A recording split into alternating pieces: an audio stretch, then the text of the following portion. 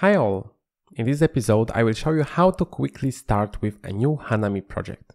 I will create a brand new Hanami application using the prepared Hanami Application template. Even though at the time of recording this video the CLI for Hanami is not yet finished, it's super easy to set up a new project thanks to this template, and with a Hanami team working hard on the CLI, this will soon be even easier. At the moment, the process consists of 4 simple steps, but before we will dive into it, let's quickly mention the dependencies required to launch the app. To work with this setup, you will need to have a Ruby language and SQLite database installed on your machine. There are several ways to do so, especially to install Ruby. There are even graphical installers available for various systems, but for me, the easiest way to work with Ruby and its multiple versions is by using the Ruby version manager, in my case, RVM, but it's just my personal choice. Then, when it comes to SQLite, we can just use Bundler to install the Ruby gem that takes care of that. I already have Ruby and RVM installed in my system, so let's dive directly into the Hanami template setup.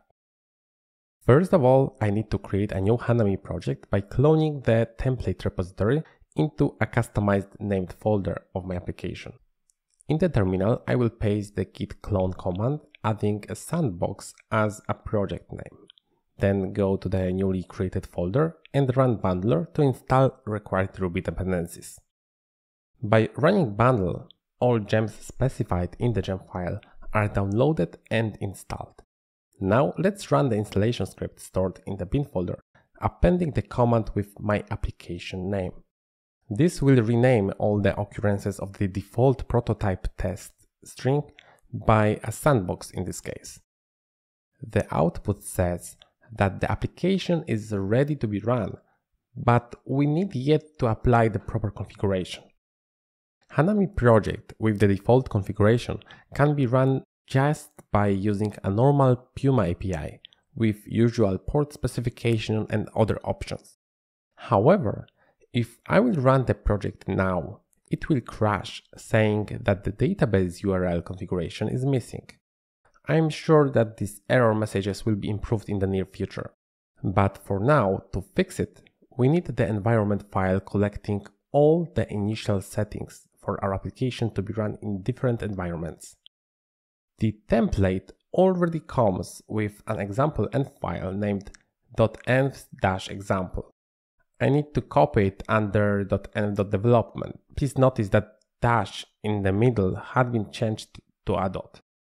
In this file, among the others, you have the database URL environment variable set, pointing to an SQLite file stored in the DB folder. Now, finally, we can start our application, which will be accessible at localhost on port 3000. Let's check it out. Yay! Welcome to Sandbox! Let's change it quickly to render a different text. To do it, we need to visit the home template in the application slice named Mine. I will explain all the building blocks of Hanami architecture in a separate videos. But now let's change the text to Hello Hanami.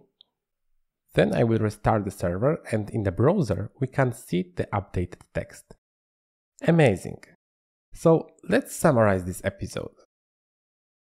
I love how Rails made super easy to start with a new project and deliver MVPs to the clients. Amazing CLI, file generators, all that is perfect for beginners. Unfortunately, when apps grow, Rails default architecture becomes problematic. Hanami solves that issue, and with all the amazing progress on simplifying the initial usage, I believe it has a bright future. I would like to thank Sven for supporting my channel, really appreciate it.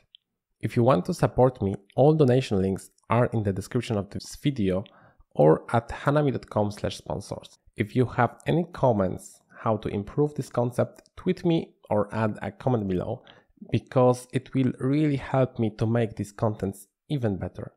Wish you all the best and see you soon in the next video.